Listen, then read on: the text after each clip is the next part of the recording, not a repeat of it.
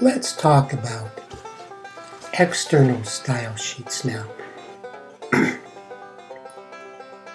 I've gone ahead and created a external style sheet, which is nothing more than another text document that I created in Text Wrangler.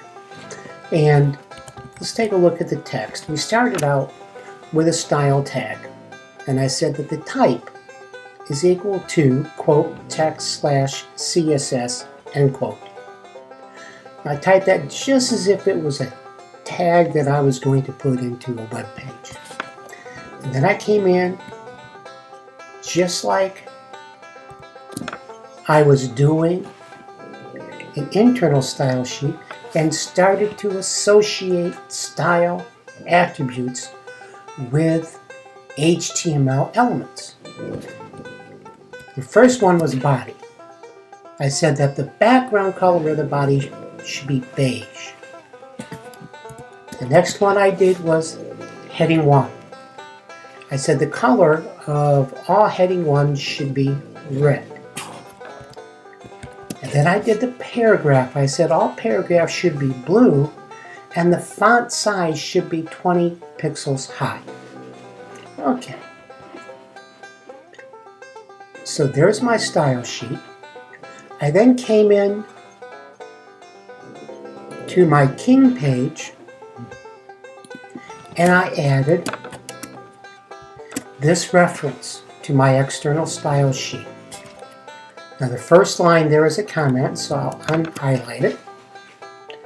The second one is a line that does something. We have a link, and our relationship to the file we're linking to is that it is a style sheet. The type of file is text/CSS. And the href is the name of my style sheet, which I call mystyle.css. Okay, so that's all a link tag, and it's an empty tag, so we had to close it at the end. Okay? Now, let's minimize this for a minute. Let's open up our course projects, and this is what we get. And every page that has that reference would get that same look and feel. Now, what about our FDR page? Well, I added some extra things there just to prove a point. So when I open that up, the background is pink and the first paragraph is red and the rest of the paragraphs are dark green. Well, let me show you the code.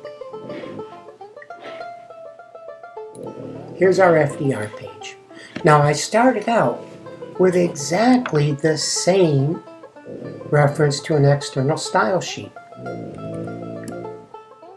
And if we don't specify anything different, that will be the active style for this page. But then I also have my internal style sheet. The internal style sheet overrides the external settings.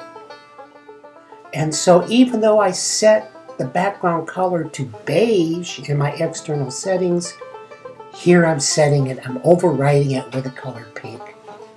And even though I'm setting my text color to blue in my external style sheet, again, I'm overriding it here to dark green. Now, I also changed the first paragraph, inline style, back to be red. So the first paragraph is red because of this style. Click over and show it to you again. There it is. First paragraph is red. If I want it to be the same color as the rest of the text, all I've got to do is come in here, delete the style, save it out, and then refresh my page. And now they're all green.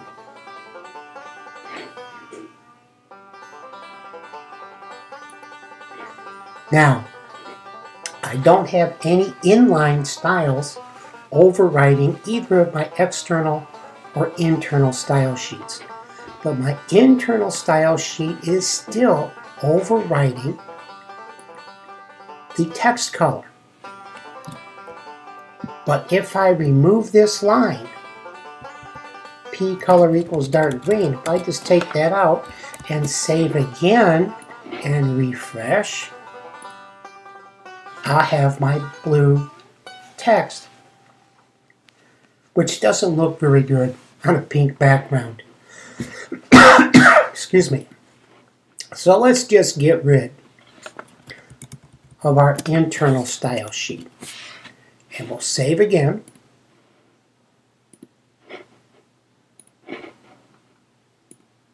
And now they're both compliant. So that's how the external style sheet works. It's a very useful tool, and I hope you use it on your websites.